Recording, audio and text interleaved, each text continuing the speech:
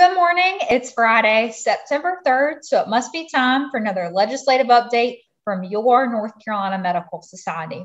First, I want to say thank you to each of you who attended and were registered for that grassroots advocacy event that we had on Wednesday with Dr. Greg Murphy and Dr. Kristin Baker.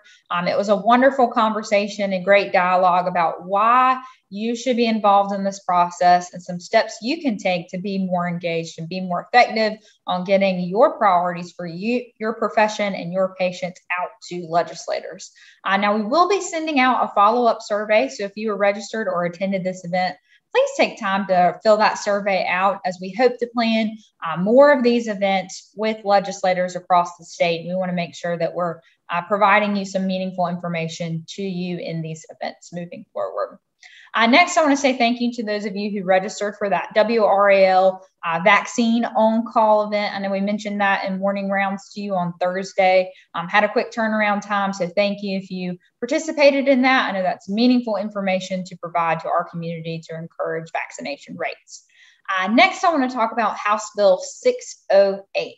This is the Dignity for Women Who Are Incarcerated bill that I've mentioned several times, several weeks. This bill's gone through a long and lengthy process, but it did pass the House on a concurrence vote this week. So it's been sent to the governor as of Thursday.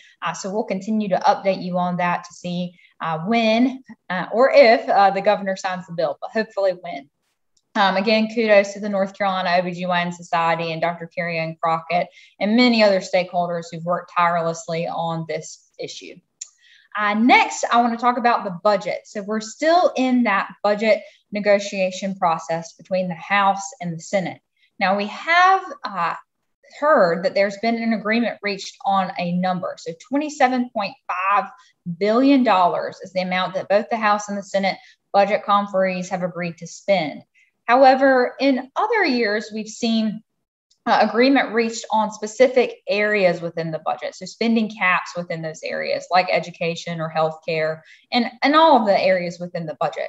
So we haven't seen that this year, which is partially probably credit to why we're in this kind of stalemate process of not moving forward as quickly as we normally do in other budget years. However, we have heard this week the House and Senate leadership announced that we're likely to see a final budget agreement by the end of September. So we're continuing to follow this process very closely and advocate for the budget items we believe are important, but more to come on the budget as we enter a long process. Now, it's likely to be a lighter week next week because the House and Senate are not taking up votes until Wednesday. So likely to be a shorter update for you next week. I hope you have a wonderful long weekend, and we look forward to talking to you soon.